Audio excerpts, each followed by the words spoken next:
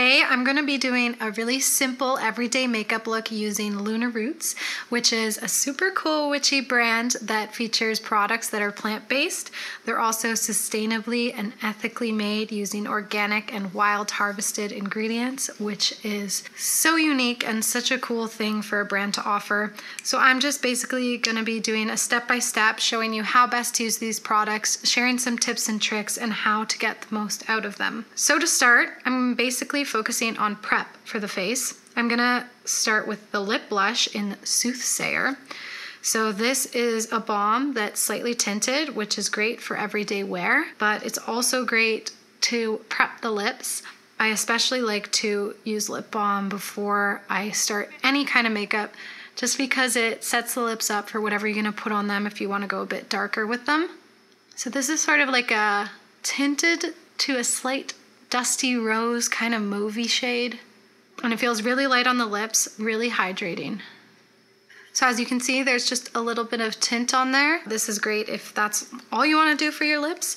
Next, I'm going to prep the skin with the Inner Sanctum Serum Priming Potion. You can use about half to a full pump of this, and it's great to apply before using the skin tint or just as a moisturizer. It's super hydrating, super smoothing, and I'm going to go in myself with about half a pump on the back of my hand and then applying it in dots around the face.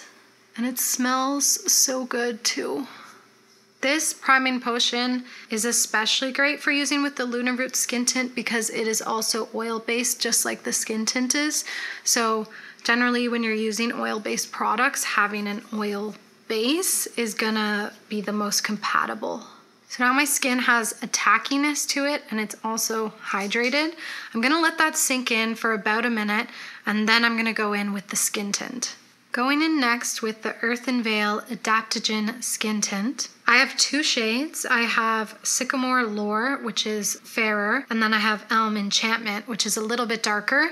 It's summer right now, so my skin is definitely in between these shades, so I'm gonna use both of them. So I'm just going to take my finger into the pot and start placing it around my face. I'm gonna be doing it all over because I need the coverage today.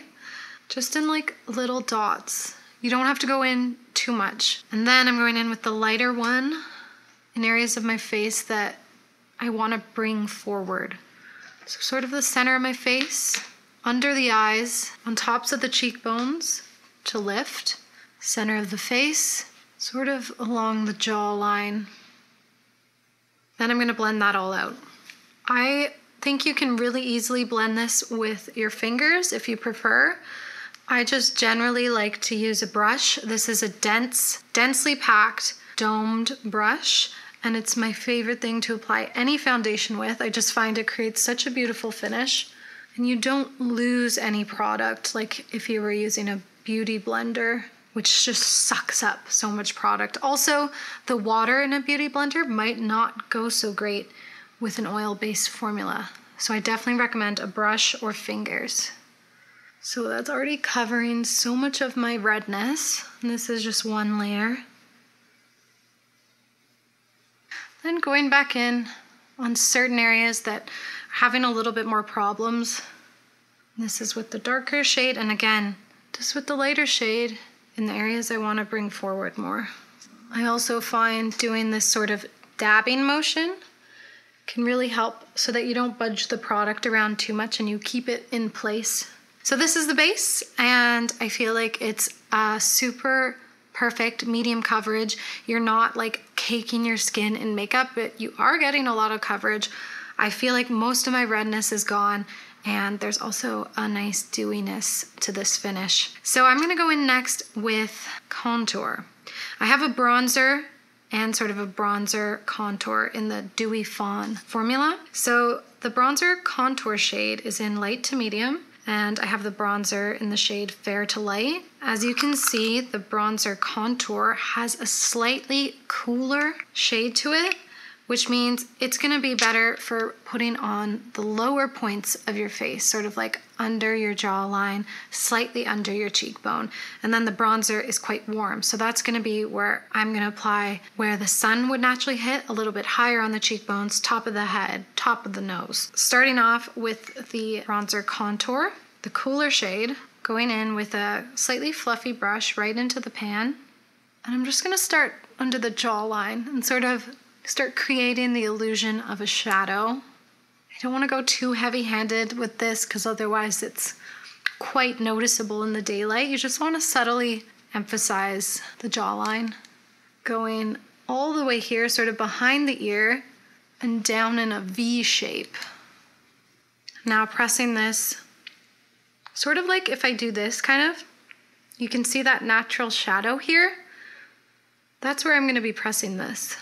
And I'm going to go in with a light hand and be careful not to like move things around too much. I find a dabbing motion is perfect because then you're placing it on top of the foundation. Again, sort of see that natural shadow and mimic it with special focus towards the hairline. And don't be afraid even to like really work it in there. You don't want to see the shadow just stop. And that's the contour step. So you can probably tell my face has a little bit more dimension to it. So now I'm going in with the fully bronzer shade, which is a lot warmer. Going in with the same brush because it helps to create seamless finish. And I'm going to go up higher, right on the top of the cheekbone, and even at the temples to the top of the forehead. So if I spent a day in the sun, where is the sun hitting? When you place it at the temples and outward and up, it creates a lifting effect. Again, the top of the forehead. I want to go in with a slightly smaller brush into that bronzer shade and also get it on the lid. I find for an everyday makeup look, this is a really simple eyeshadow, really. Just use your bronzer shade and it blends in with your whole face and then creates dimension in the eye, and then you can just like work it into that temple. And we can also do the top of the nose as well. Next is my favorite step, which is blush. I'm using one of the Color Magic shades. This is the shade Twilight in the Briars. This is so pigmented. It's like a deep, deep rose. With this one, I'm gonna place it on the apples of the cheeks and then use a dense brush, again, slightly smaller than the foundation brush, and blend it out and blend it into that bronze and contour. And then I go in with my foundation brush and like buff out the edges to help blend it into everything. If you end up using too much blush, no worries, just do this technique and it'll lift it up. I'm gonna go in next with a little bit of highlight. This is the Dewy Fawn Marshmallow highlighter in the shade Fair to Light. This is a super, super bright highlighter if you want it to be. So you can really build it up, or you can just do it very subtly. I like to place it with my finger on the top of the cheekbones and just a little bit because I find my base is already pretty glowy. And top of the brow bone, then even right above the brow and at the tip of the nose.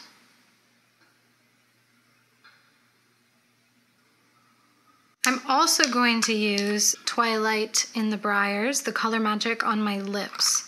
So these formulas, like, you can use them on your lips, cheeks, eyes.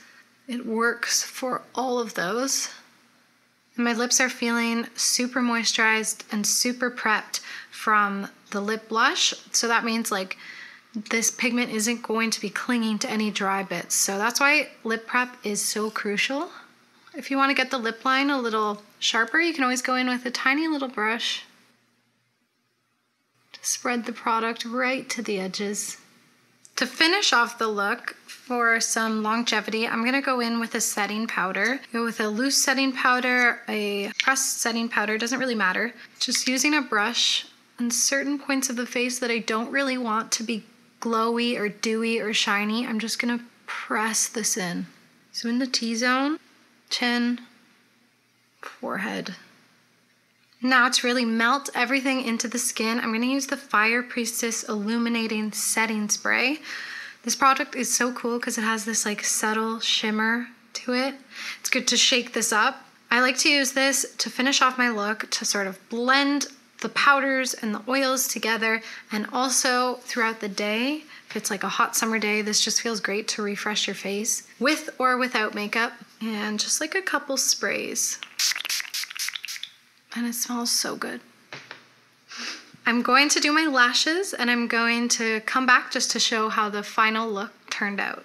And this is the finished look with lashes. I think it's so pretty. It's such a great everyday look. I love sort of using products in different places, like the bronzer on the eyes, the cheek color on the lips, because I think it creates a really sort of seamless finish and really integrates the look together. I think this is such a nice everyday look, and these products just all work so nicely together. So I hope you learned something today. I hope you'll recreate this look and enjoy all your beautiful products.